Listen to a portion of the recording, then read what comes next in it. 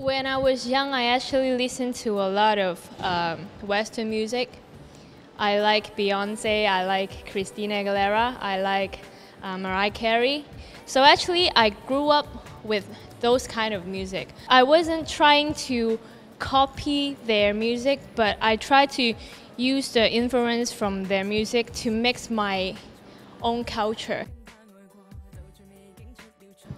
2 years ago, I actually went to Toronto and I had my first mini life there.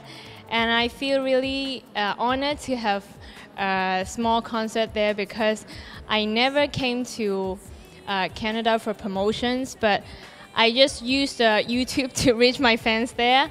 But I think they actually give me so much support, and now I can come back to Canada and have a concert here in Vancouver and in Toronto, and I think it's actually a really big step that I moved on from 2 years ago.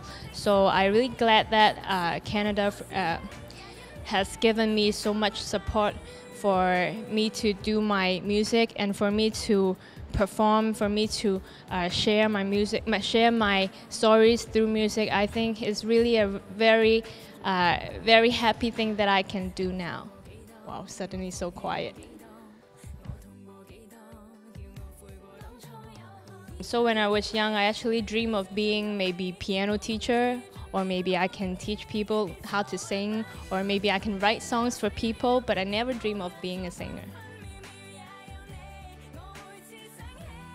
I've spent the whole year 2011 for preparing my Get Everybody Moving concert, and I've brought this concert to different places such as Hong Kong, Guangzhou, Macau, and Australia, and now to Vancouver and Toronto. So it's actually a really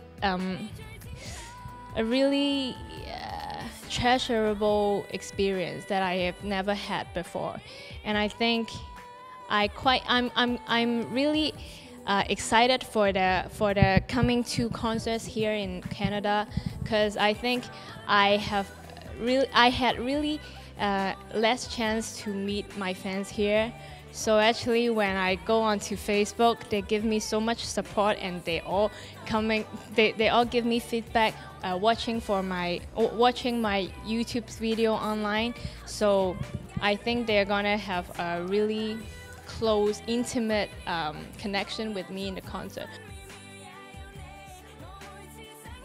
I would like to say to my fans that sorry for speaking such bad English, that I hope you would all understand, because as I said, I am really bad at expressing my own feelings through words, but I think if you try to listen to my music, you will get to know me more.